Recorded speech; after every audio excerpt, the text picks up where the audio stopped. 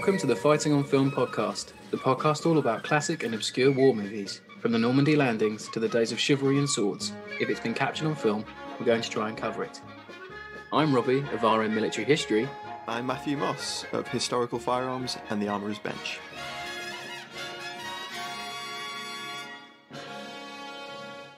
Hello there, sorry to interrupt. I wanted to let you know that you can now join our supporting cast over on Patreon. As thanks for your support, you'll be able to help us pick films, submit questions for guests, have first pick on brand new and exclusive merch, and much more. Thank you for your support. Now back to the show. Welcome back to Fighting on Film. This week we are joined by journalist and historian Mark Urban, who fans of the show may or may not know is Stuart Urban's brother, the director of Ungentleman in the Act. So we're thrilled to complete the Urban brother duo there. And Mark is perfectly... Excellent. Yeah, fantastic. So happy to have you with us. And this week's film is perfect for Mark to be joining us for, because his recent book, The Red Devils, charts the history of the Parachute Regiment during the Second World War. And the 1953 film, The Red Beret, does just that in its way. I mean, maybe you should start with production, Matt, and we'll go from there. Released in the summer of 1953 in the UK and early 1954 in the US, where it was released as The Big Jump and Paratrooper.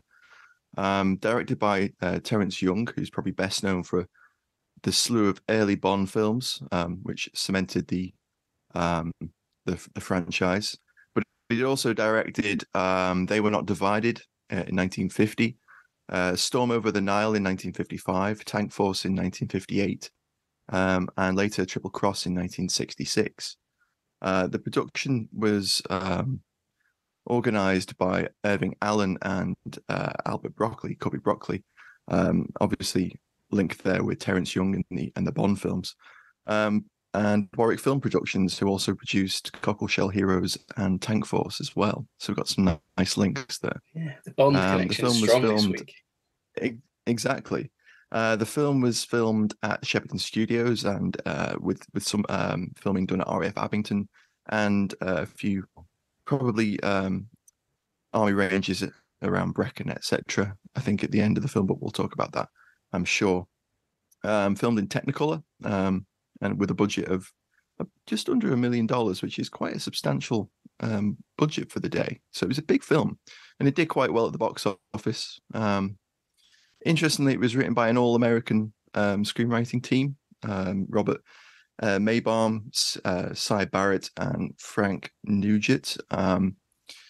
Maybaum had written OSS, which Ladd starred in 1946. He also worked on Cockleshell Heroes, Tank Force, and Battle of Bloody Beach. So you can see there's some overlap here around Terence Young, Broccoli, and some of the writers that they worked with as well.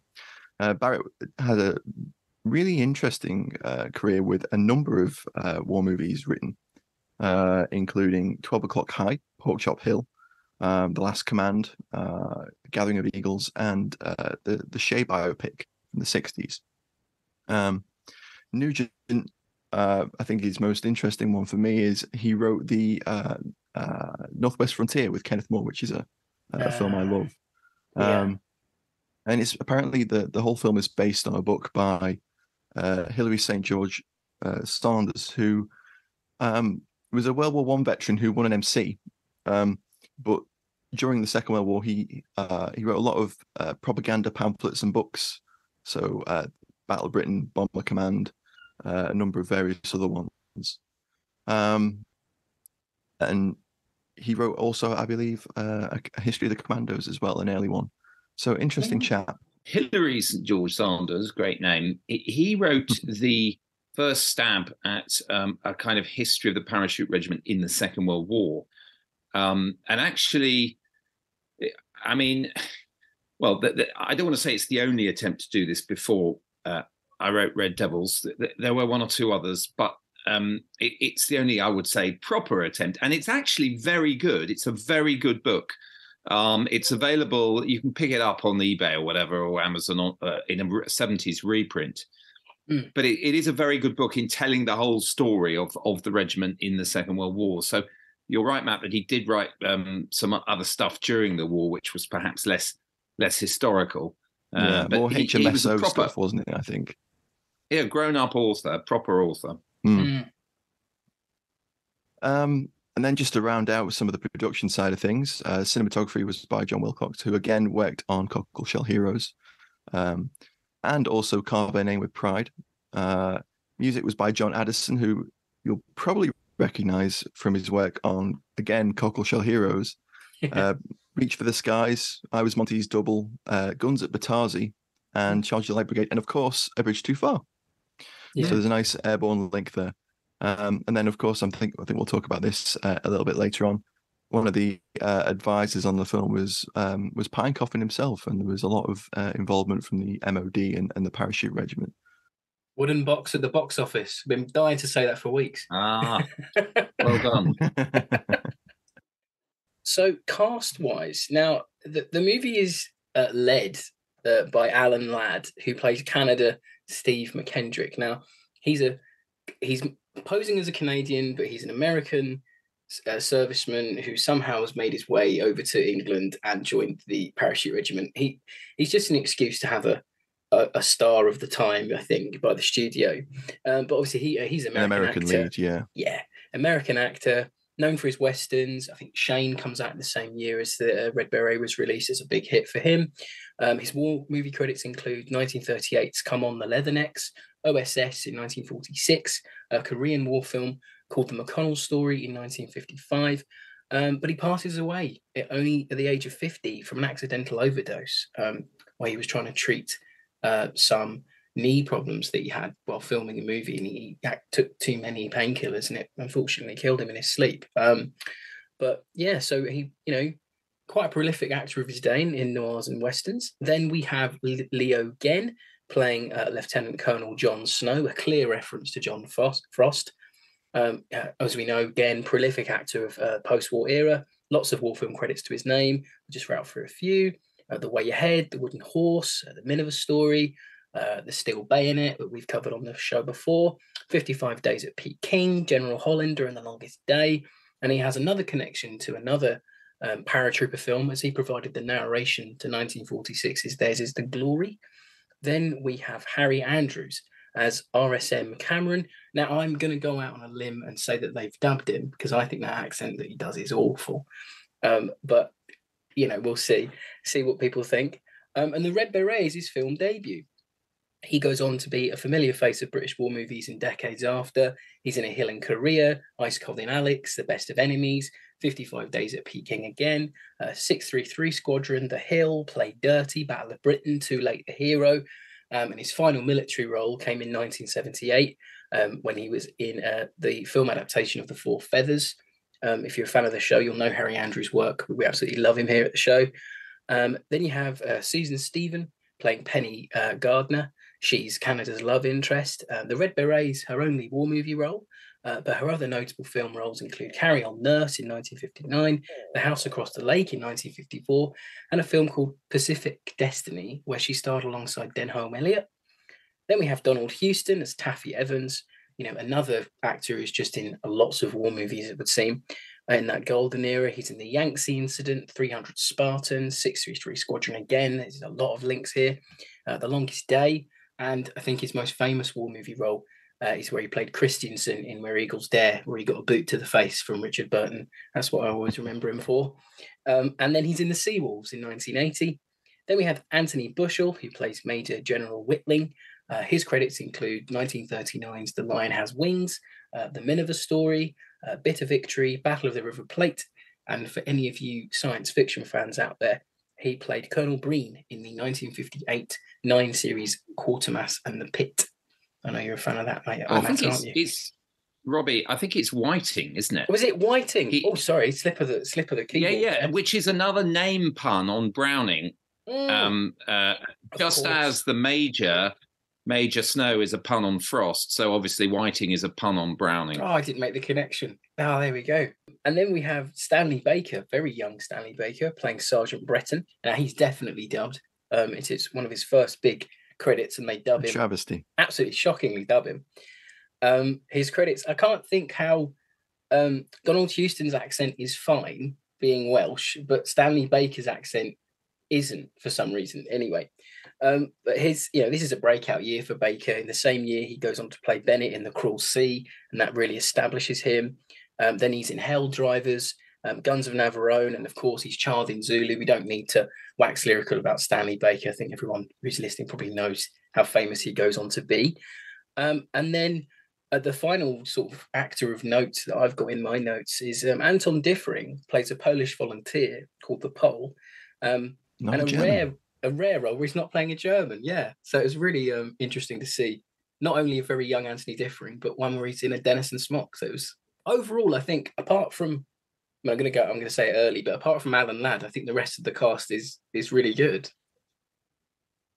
Yeah, I think it's a strong enough cast. They all make a good job of what they're given, I think. But yeah, there's something about Ladd that doesn't sit right, and I think it's half the way his character is written, and then half the way he's acting the role. I think perhaps. I don't know what you guys think about that.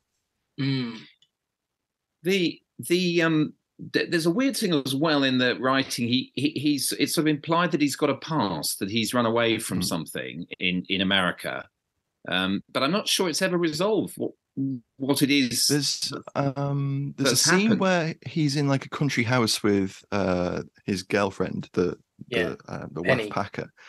Yeah, and he explains that he was doing a test flight with some rockets or some sort of kind of bomber, and he made his co-pilot bail out. Oh, okay. And his co-pilot, I don't know how I missed Roman that, Candle.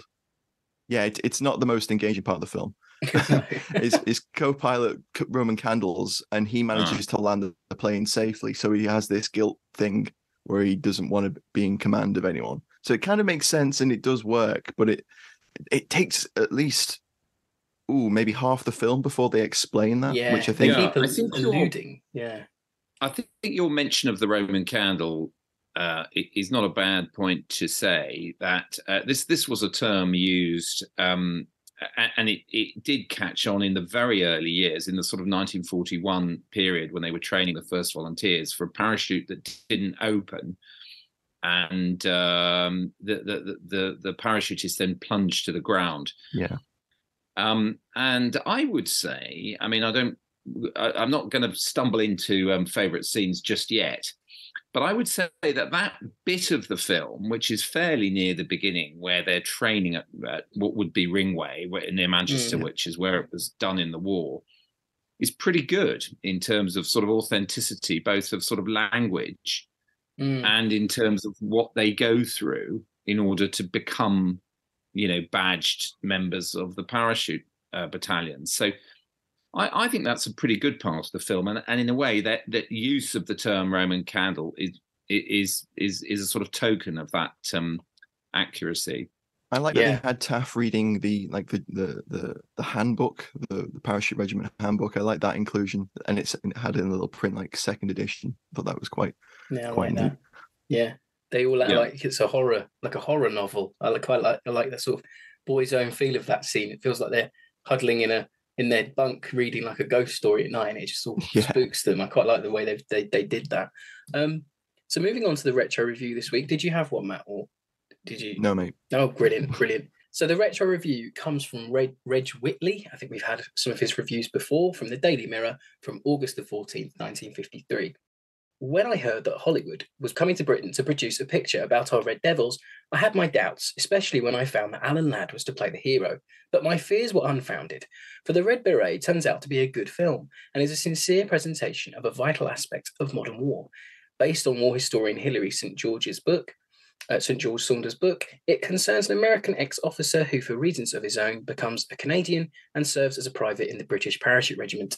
The story is a bit on the thin side, but there are nerve-wracking parachute jumps and a spectacular raid on a secret radar station in France amongst the thrills. Alan Ladd does well as a cantankerous Canadian. Susan Stephen is the young RAF parachute packer who breaks down his reserve. Leo Genn makes a dignified CO. Keep your eye on Susan as she has pep and personality. A grand and gripping He-Man picture, but the girls will enjoy it too. Not a bad review. Not bad. I like the reserve pun.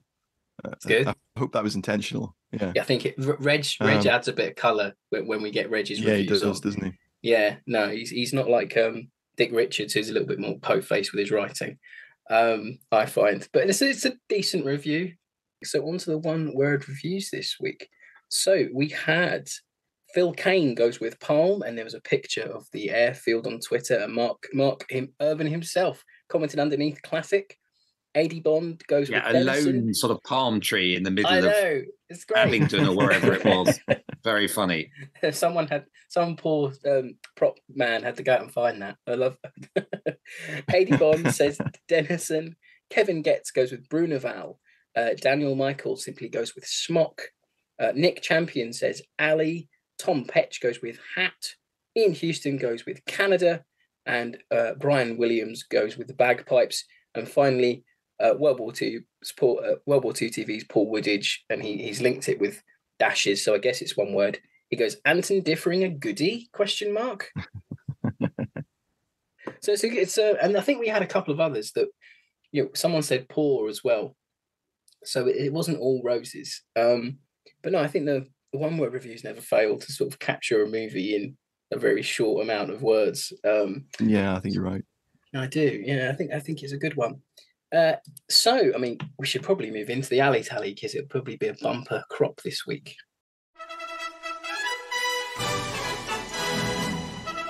It's time for Alley Tally on Fighting on Film.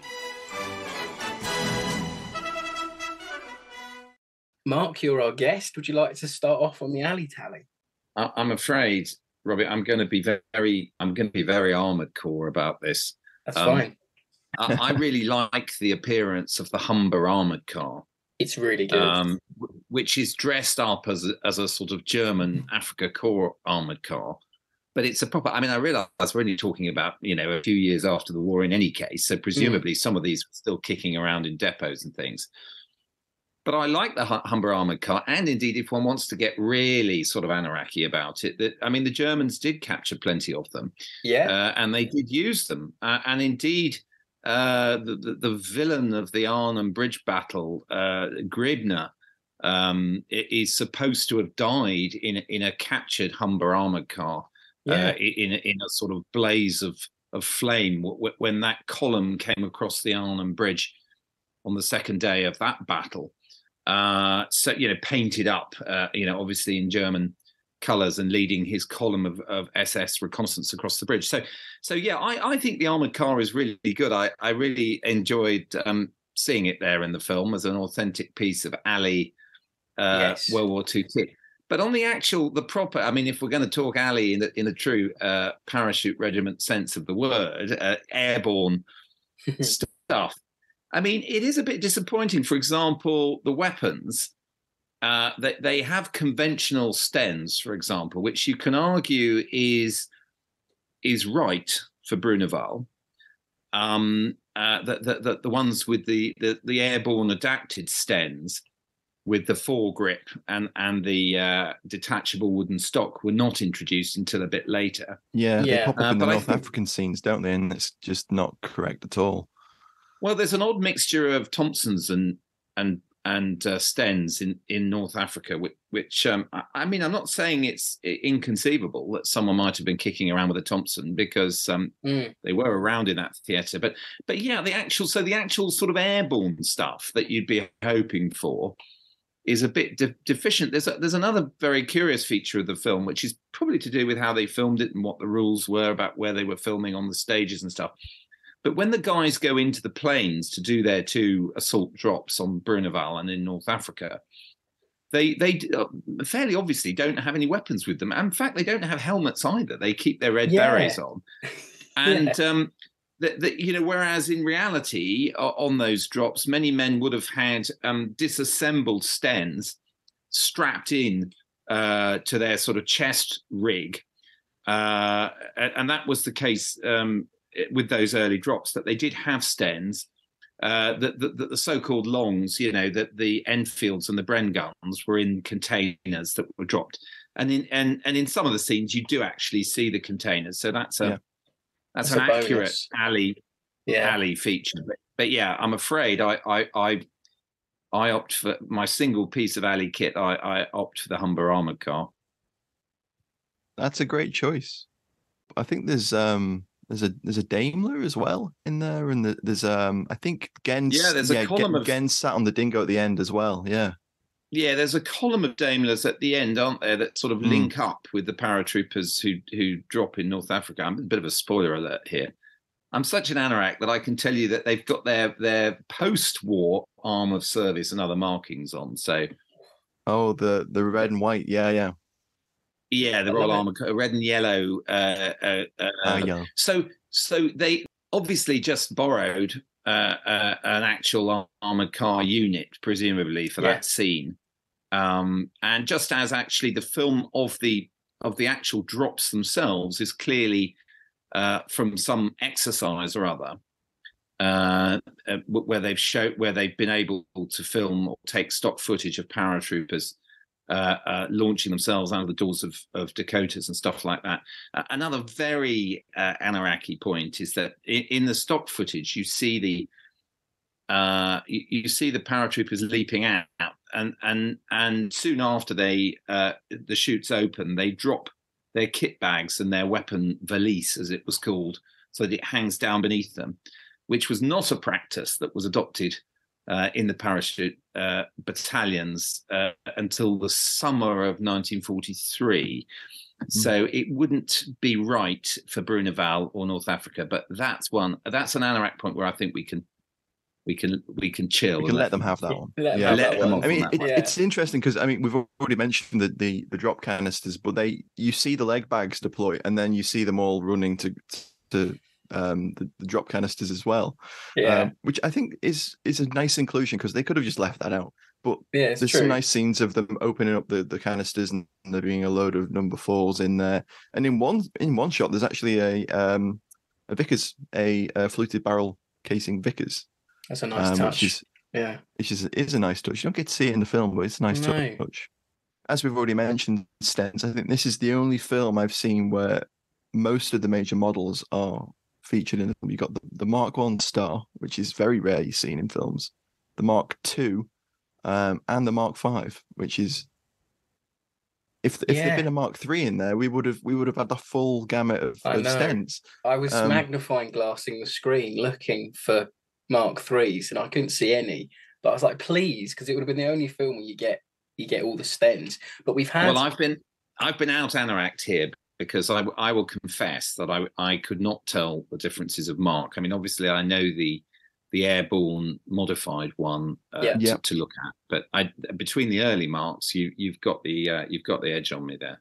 Oh, we're a sucker for Mark 1 Star Stens in movies because they're just so rare. Oh yeah, they are super rare. So the easiest way to differentiate them is they have like a full barrel jacket and then a pair of sight protectors at the front. They look a bit like a Mark III, which has got the full barrel jacket but no sight protectors. The Mark 1 Star is the version where they took the wood off it, because initially the Sten gun had wood and a rather large conical flash hider, but to make it a little bit easier to produce, they took all of that off. I think Ladd, Genn, and possibly Andrews are the only people that are seen with those, and it's during the Bruneval Raid, and then I think there's a little bit where they're in the I say quarry, but it's obviously Brecon Ranges or somewhere like that. At the end of the film, where they have them as well, and I think it's interesting because I think at Bruneval they had the Mark IIs, which is the one with the exposed end of the barrel.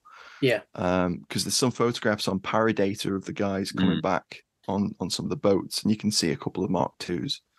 And I think Genn has a Mark II in some of the scenes in what's called Operation Pegasus in the film, but he's obviously quite clearly Bruneval biting, which is really interesting. But there's a whole plethora of interesting stuff in this film, actually, in terms of weapons. Just to run some of it down, there is quite a few Brens, a couple of anachronistic Mark IIIs sneak in, which is not unexpected given the MOD's involvement, and it was probably just what they had in store, rather than it be something from a film armourer. In terms of weapons for the Germans, I don't know if you noticed, but there's a couple of Germans that have Stens and tend onto their sides. Oh, really? I didn't see that either. Amazing. There's a couple MP40s. There's a few K98Ks, but I think the Germans at Bruneval, they look a little bit World War One-y in their uniform, don't they? It got that classic. They're in that 50s trope. We haven't got enough uniforms all the way through the war. Yeah. And they also bring up some British 3-inch mortars in that scene as well, which not inconceivable. Captured at Dunkirk, Battle of France. Not inconceivable at all. I'll let them have that. But I think the funny part of that scene is Genn knocks them out with a grenade as they're retreating, which suggests that like within 30 feet. They've set the mortar up 20 yards away. Yeah. They're probably firing directly upwards to get the drop on them. And then the only other interesting thing that popped up for me was the Panzer Schreck at the end, which they describe as a bazooka. Yeah. And one of Differing's only lines in the film is he goes, Faustpatrone, which I think is quite interesting, because not only is that the wrong name for it, because that was the name for the Panzerfaust, but also having a Panzer Schreck in Tunisia in 1943 is completely impossible, because the Panzer Schreck was based on captured American bazookas, which were captured in Tunisia in 1943. Yeah. So you only get the first production Panzer Schrecks in the late 1943. They should have had a Piat though, Matt, shouldn't they? Like, where's their They could have had a Piat, yeah. Yeah. They could have had a Piat. I mean, that wouldn't be out of the realms of possibility. Although I don't think they dropped with any during the Tunisia drops, did they, Mark? I think they had boys. I think you mentioned. No, they didn't have them. Okay. They didn't have them. I think they started appearing just before the invasion of Sicily. Yeah, that would make sense. The Piats in Tunisia were taken over by the Small Arms School Corps, and they started training guys how to use them. And there's one really famous photograph. You've done a fantastic tour d'horizon of the small arms and stuff there. I mean,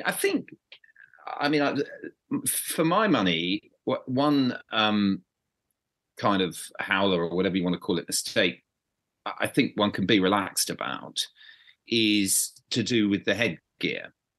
So obviously, having called the film The Red Beret, they don't really want to tackle the fact that at Bruneval and during the period when these guys would have been being trained, they didn't have the Red Beret. I mean, it's curious that the first couple of scenes involving the Johnny Frost character, Major Snow, he is wearing some form of regimental headgear, which, of course, is what Johnny Frost did even well after the Red Beret had been introduced. He was a rather reluctant convert to it. The other thing, of course, is that the badge, even when they got the Red Berets, which they did get them in Tunisia, they, for the first several months, wore the Army Air Corps badge rather than the Parachute Regiment badge that we know today. And it was only really, well, it was another thing like the Piat that appeared in the summer of 1943, the Parachute Regiment badge. So I think one can be a bit relaxed about that, given that, same with Denison, you can have a big argument about when did it actually come in. There were sort of plain canvas-coloured smocks in use at Bruneval, but I don't think one wants to be so anally retained. I know Denison has it's iconic, isn't it? Yeah, because that's what I've got in my notes.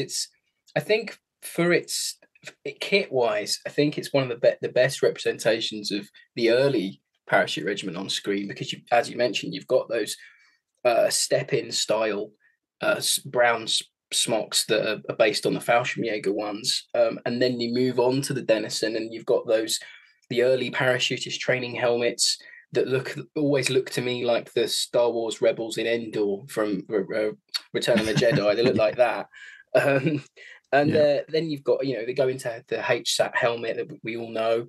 And then you've got Leo Genn's cravat, which is very alley, and that's in like Parachute Regiment colours. Right. So that's really nice.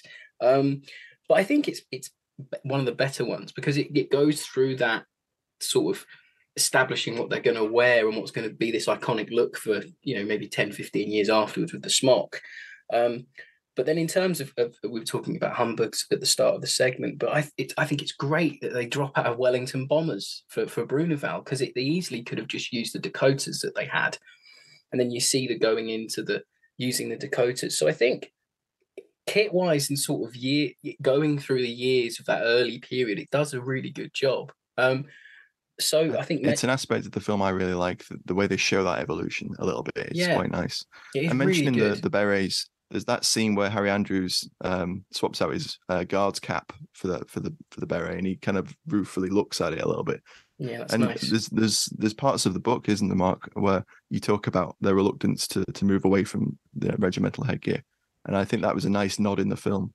I know it seems bizarre now, given the kind of blood, sweat, and tears that people expend in order to get that maroon lid and pass P Company and all the rest of it. But it is true that among the pioneers, I mean, it's very hard to generalize, Matt, but I mean, it is definitely the case that some of them were very reluctant and thought it was a bit of an odd color and all sorts of odd things, which now, in retrospect, we would find hard to understand. I think there was maybe a little bit with the first couple of thousand, the first cadres of the Parachute Regiment, because they were recruited from all over the place.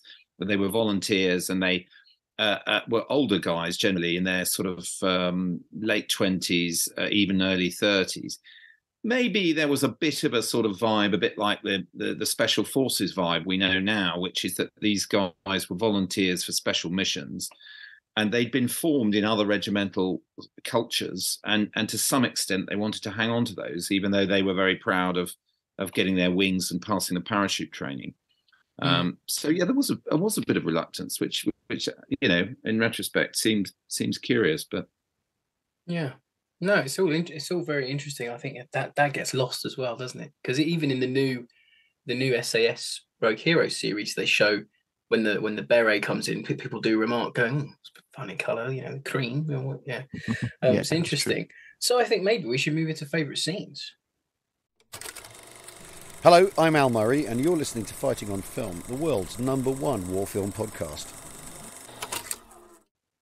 I've got to admit, maybe slightly counterintuitively, that the scenes I most like are those where Alan Ladd is trying to charm the member of the Women's Air Force, the Susan Stephen character described in the Mirror Review as the love interest. These take place at in the parachute training at Ringway. And I think the reason I like them is because, firstly, it's authentic. There were a lot of members of the Women's Air Force on that base. There was if you look at the accounts, there was a lot of badinage and flirting and whatever went on between the trainee paratroopers and those women. They did go to the pub together, as is shown, and indeed there were fights in the pubs, as is shown in the film. And I also like it in a way because the women in the film who are helping out the training and packing the parachutes, they kind of don't take any nonsense from. She's very sort of robust with the Alan Ladd character, and there's no sort of simpering sort of starlet roles there. It's all. They give as good as they take. The women who are sort of part of that training establishment, and I like that. I like that she sort of won't let the Alan Ladd character get away with much. And I think that those kind of relationships, particularly a lot of these guys who were trained there, went away still with some passionate, romantic attachment to some of the women who they'd met on the base, and who knows, whether they ever came back from North Africa or the other places where they went into action. So I like that. And I like the fact that the film sort of explores all of that in those scenes. Yeah. Matt, what about you? What's your favourite scene? I think for me, and I agree, I think one thing I would have liked with the Packer girls was to see them actually pack a parachute. That would have been great, I think, to include that. That would have been really interesting. There's a great, I think it's a sketch that's on the Imperial War Museum's archive of one of the war artists had drawn a load of the girls in one of the packing rooms with the long tables, drawing the chutes up. Really interesting. I think that would have been a nice inclusion. But it's cool that you see them pulling them off the racks and stuff. Yeah, it's nice. But in terms of my favorite scene, I think it's got to be Operation Pegasus, the Bruneval raid, because you get Action Genn, which is always great.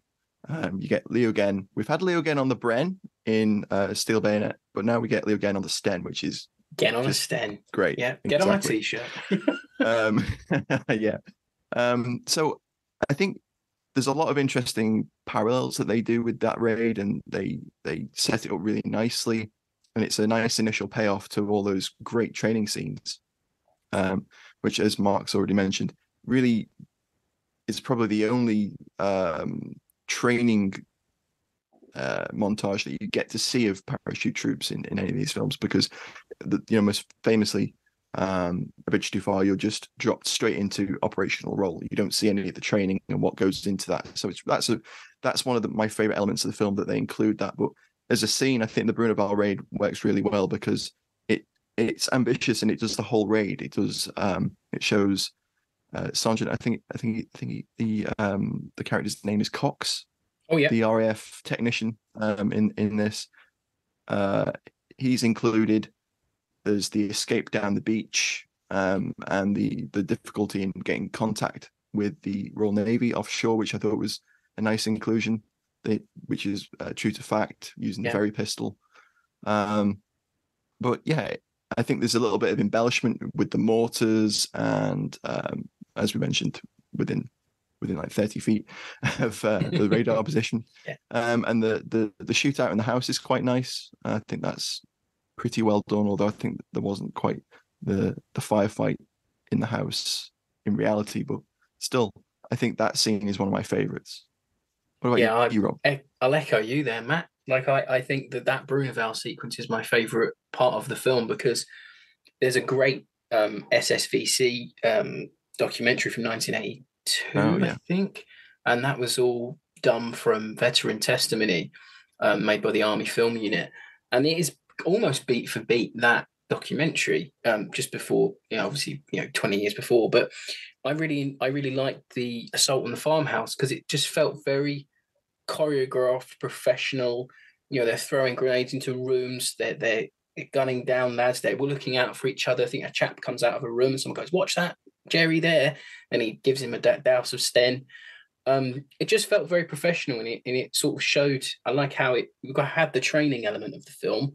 Now we've got the mission element, and it shows that these lads they're ready and willing, and doing their job to the highest way they can do it.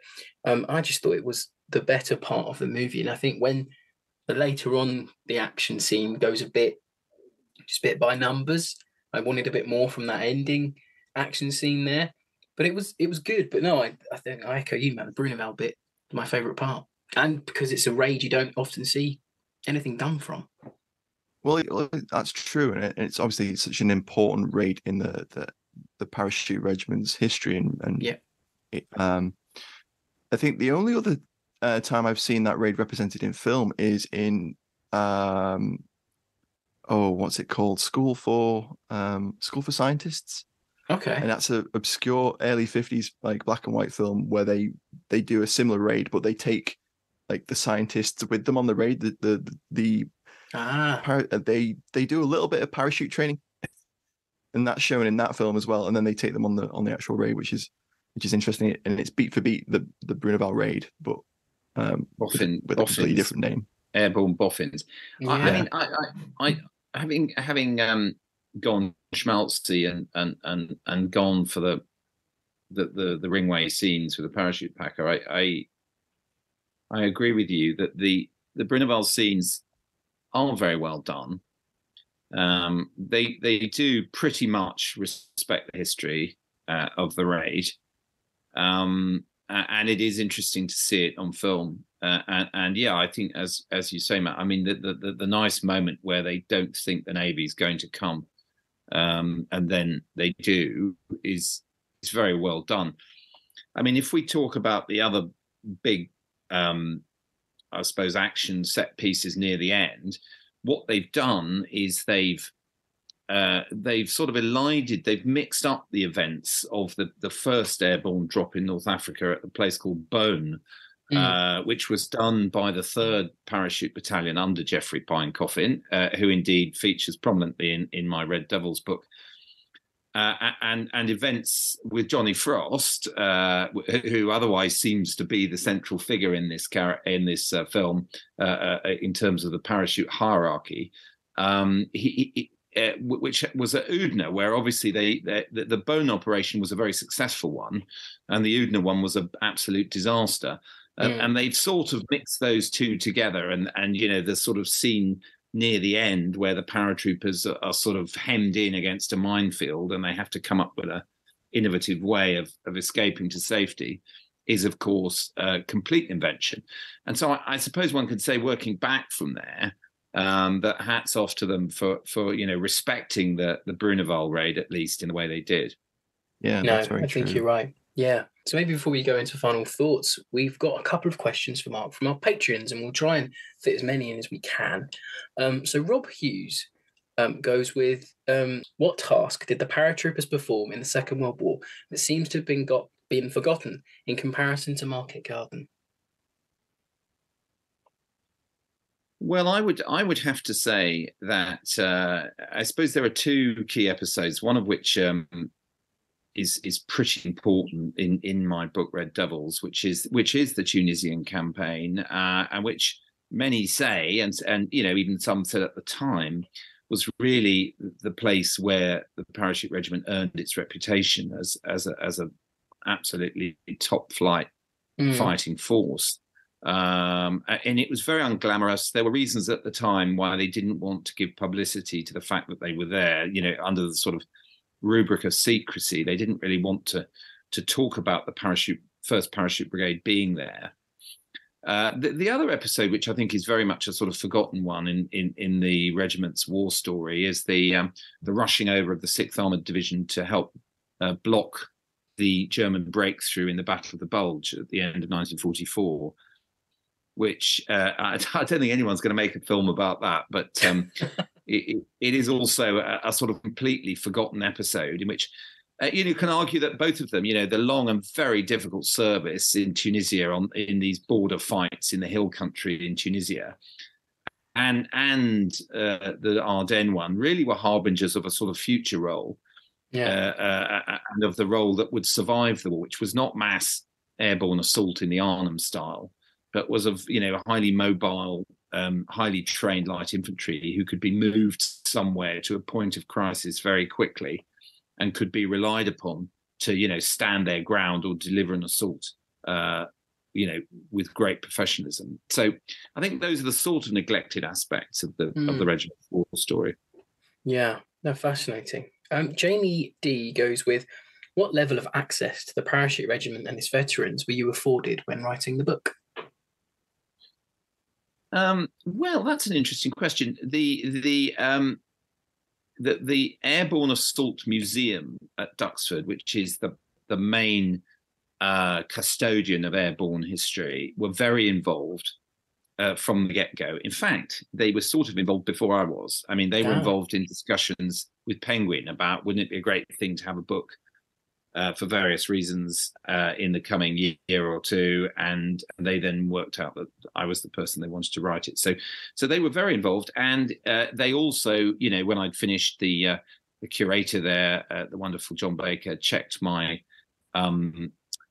manuscript, for errors, all that sort of thing, and the regiment itself had a read as well.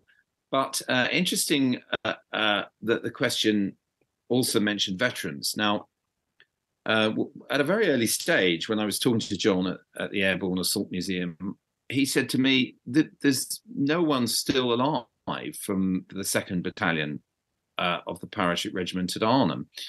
And I was a bit surprised by this. I mean, obviously, I was aware that numbers were dwindling very, very quickly, and that we've lost a lot of veterans, in the last 5 years.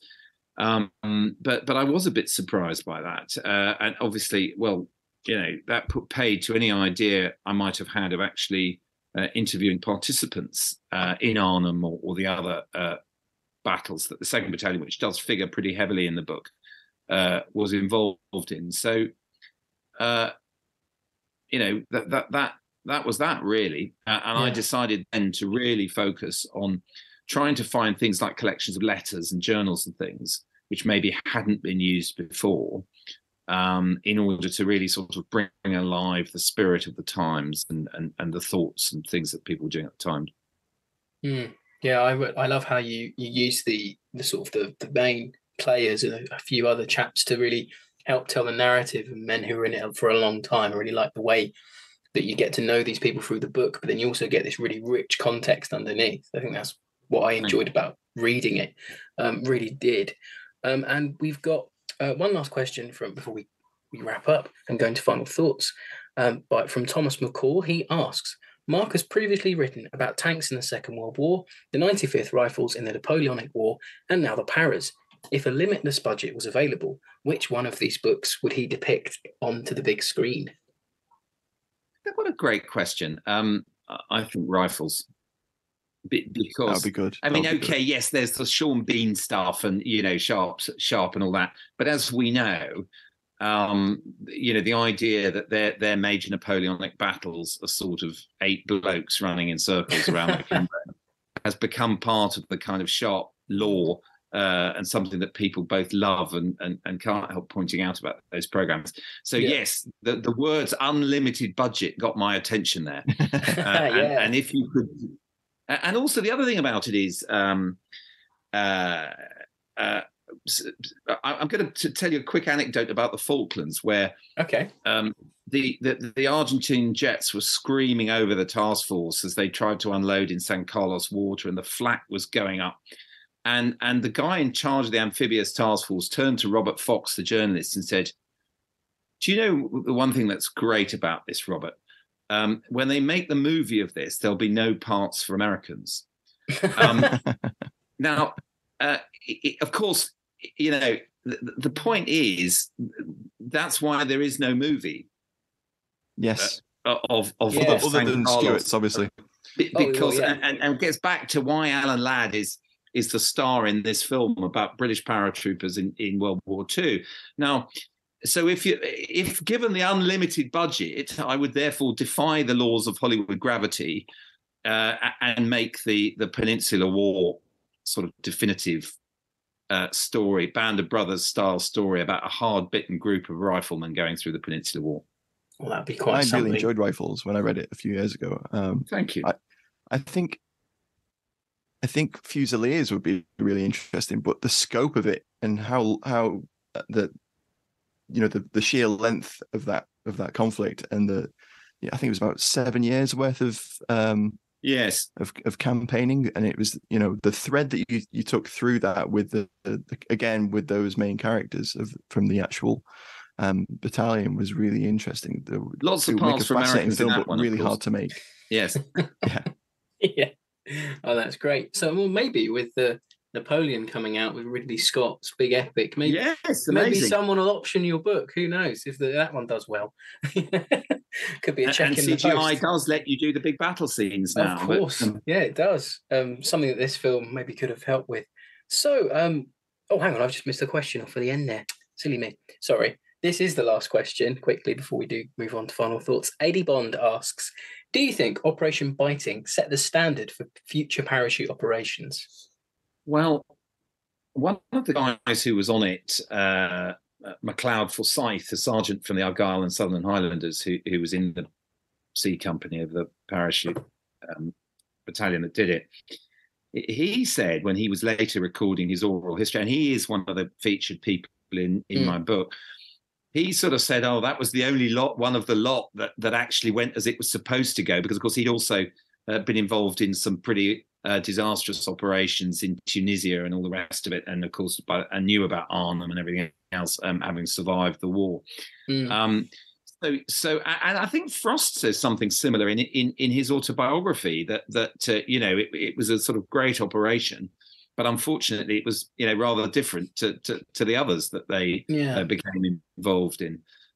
So I think it's great that the film commemorates it. Yes. But of course, as a raid of a company, group to 120 odd souls, it was rather atypical. But succeeded in its aims and was a great chapter in their history.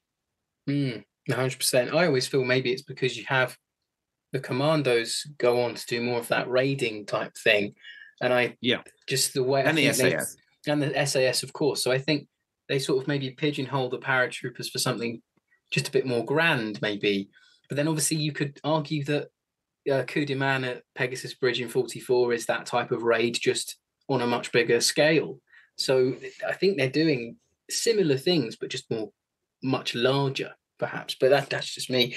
Anyway, moving in to final thoughts. What do we think?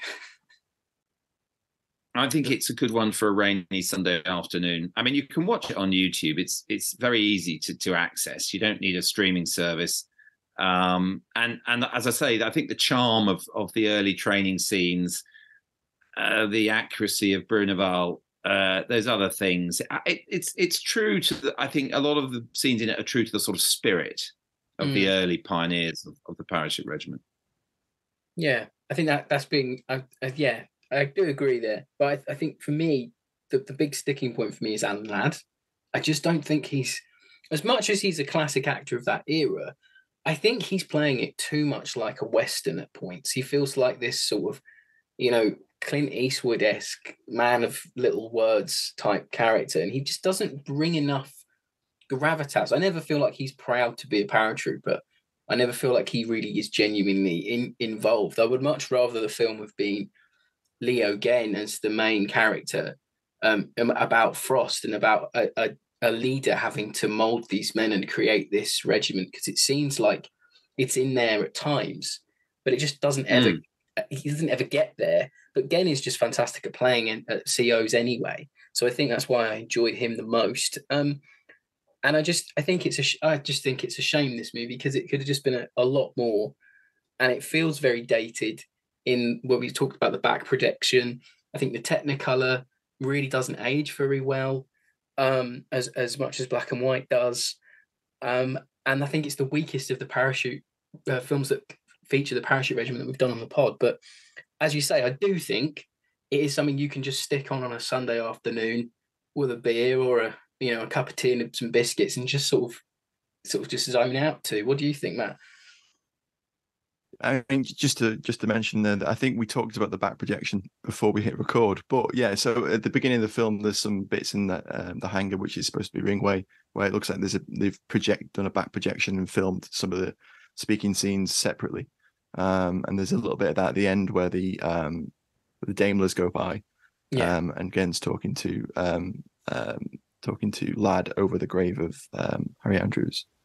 But yeah, it's a tricky one, because the character is so acerbic at the beginning of the film that it almost goes on a little bit too long, because you don't become interested in what happens to him. You're invested because of how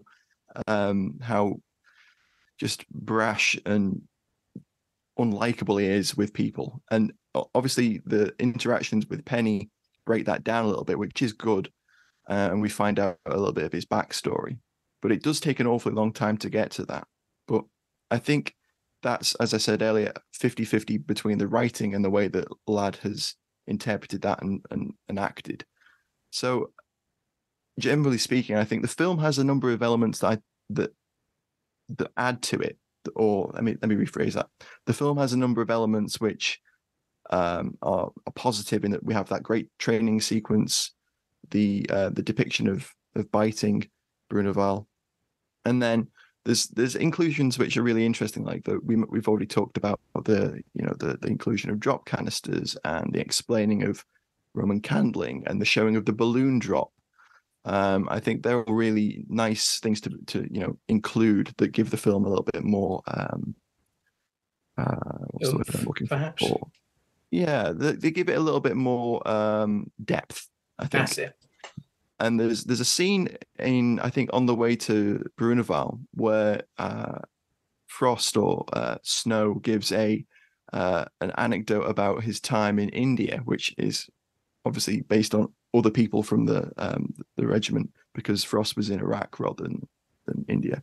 And he talks about a battalion of Gurkhas that volunteer en masse to be paratroopers, not knowing that they were going to have parachutes. He says, we're going to jump from 1,000 feet, and the Subadar says, can we not, jump from 500? And Snow explains that the parachutes weren't open. They go, oh right, we didn't know we're having parachutes, and that's a nice way of like including the fact that there was a Indian parachute battalions as well. I thought that was a really interesting way of doing that, although it's a little off the cuff and let's have that movie. A funny scene. Yeah, isn't it? I mean, in a way, my final word would be: isn't this the classic sort of Hollywood Faustian bargain? That a writer, having said in the sort of style of Richard E. Grant in The Player, no stars, no stars, then finds out that the only way this film is going to be made is with a Hollywood star. And I suppose the sort of problematic aspects of having Alan Ladd in it, maybe we just need to accept that, if he hadn't done the movie, it never would have been made. So all these other little beautiful time capsule things that we see in there would never have been recorded. That's very true. Exactly. That's very true. Exactly. Just one thing I would add is it's nice to see the film is introduced with Baker doing that hand-to-hand sequence, and although he's terribly overdubbed and it's I'll very never jarring, get over that, Matt. I'll never get over it. I'll never get over it. And that sequence of him being so brash in the plane, I'll go first, show you how it's all done, show you all how it's done, and then you're just not expecting him to have that fate. Where the Roman candles himself, and they show him hitting the floor as well. I thought that was they do, and it's very striking. I couldn't put that in favorite scenes, obviously, but that is a noteworthy scene. Yeah, no, I know what you mean. But to sum up my thoughts on the film, I think I agree with Mark in that you can accept its flaws and appreciate the things that it does highlight. And it is, I think it is one of those weekend films. Yeah, and I think 9 times out of 10 on the pod, we usually end up thinking that anyway, unless we truly hate something. We've not really done that for a while. So, I mean, if you haven't read Red Devils yet, I finished it this week. It is fantastic. Even if you're a novice about the Parachute Regiment, where you think you know it all, you're going to find something in there. It's a triumph, Mark. Thank you so much for joining us. I listened to the audiobook, and I must say that the accents that you did in the audiobook were phenomenal. I think. I really wasn't sure when I left the recording. I really wasn't sure whether that had been a good idea, but I liked it. It was great. You could have overdubbed Harry Andrews much better than they did. So yeah.